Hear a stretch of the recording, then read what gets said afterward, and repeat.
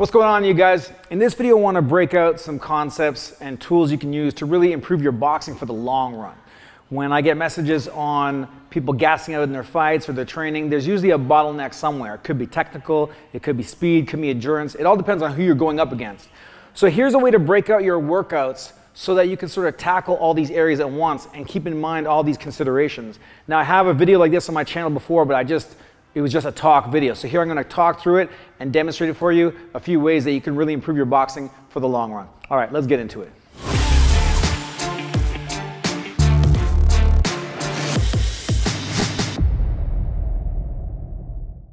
So we got 3 workouts to consider, or 3 types of training. Now, they don't all have to be separate by day. We have technical. You're working on specific things: defense, hooks, pressure, head movement, whatever.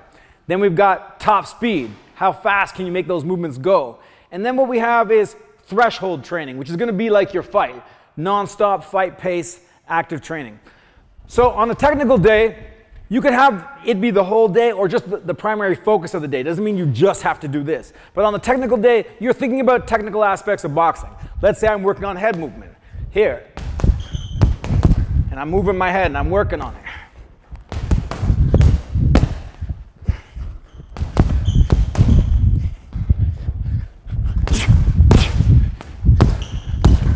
Now, my pace is busy, but I'm not really going crazy all at it. I want to be aware of what I'm doing. I want to feel what I'm doing. Defense. And I can move.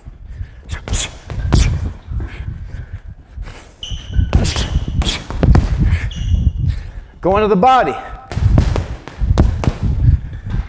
I don't want to go so crazy that I lose sight of what I'm doing. Technical. Let's say I'm working on the jab. I want to be able to put my mind to it and be aware. I want to work on compound attacks. Bop, bop, bop, bop, bop.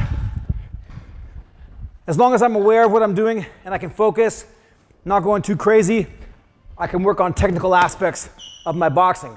That's 1 day a week of your training. The next element is top speed. Sometimes you can work on your training, technical and all that, have good conditioning, but you're not really good at the top end. You want to take your punches and your feet out for a test drive. Really see how fast you can push them. The thing is here is that you want longer breaks between your combos. So here, if I give it a test, and I move. Just want to let it fly.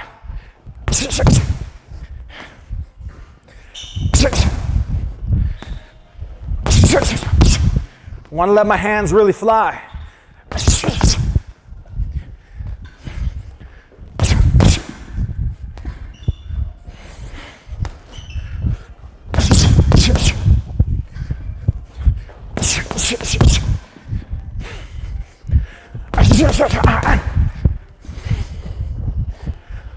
So with top speed, I'm not necessarily focused on any particular technique, head movement, footwork, or compound attacks, or defense. I just want to really see how fast I can make my hands go. Bop, bop, bop, bop, bop, bop, bop, bop, bop. And in between there, I want to move, catch my breath, and then go again. Really recover and push the top speed of my shots. All right, the last section, or let's say the 3rd day of your training. And again, it doesn't always have to be broken out. You could break it up by rounds if you want. 1 round technical, 1 round top speed, and then this is what I call threshold training, or blitz rounds, or fight pace rounds. Whatever you want to do to try to simulate the fight, simulate your toughest sparring. Take your toughest sparring, try to simulate those rounds. Put yourself under that kind of pressure so that you get used to it. Head, hands, feet, head, hands, feet. That's what's moving at all times. You try to work yourself into the ground. I would say you don't want to really do this more than once a week. So let's say you got your Monday, Tuesday, and your Wednesday, then Thursday could be another light day or a day off or whatever. But here's how it's going to look. You're just going to go at it like it's a fight, but it's not a brawl. Head, hands, feet, all moving.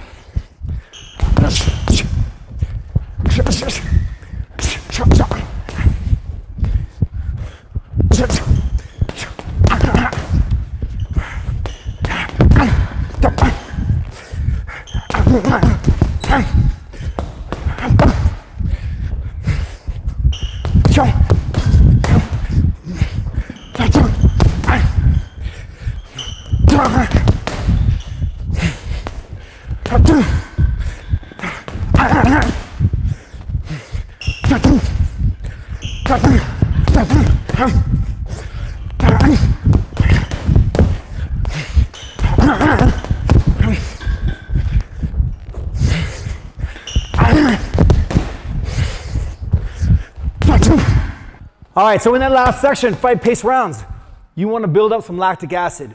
You want to feel yourself start to struggle, start to get sluggish. Really work yourself until fatigue and push through. Push the threshold conditioning of your boxing. That's one thing that's really going to help you in the fights when the pressure's on the line and you need more output. So various aspects of your boxing that you have to work through.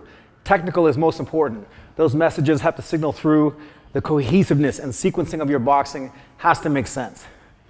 Where a lot of people also get in trouble is top speed. They may have all the skill and endurance in the world, but somebody has that speed up on them and you just can't catch them. So you do need to work on the top speed of your boxing. But where I see a lot of people have trouble is when they get into that 3rd and their 4th round, they start to gas out. It's painful to push the threshold. It's painful to really get in there and grind it out. It's beautiful to work on technical boxing. 10, 12 rounds, you can do it. Push the threshold, maybe by the 3rd or 4th round, you're going to feel it. Take one day of the week, push that threshold for about 3 to 4 rounds. These elements all together, more on the technical, top speed, and pushing the threshold, really going to give you an edge in the ring, in your sparring, and in your fights. All right, thanks for watching, you guys. Peace.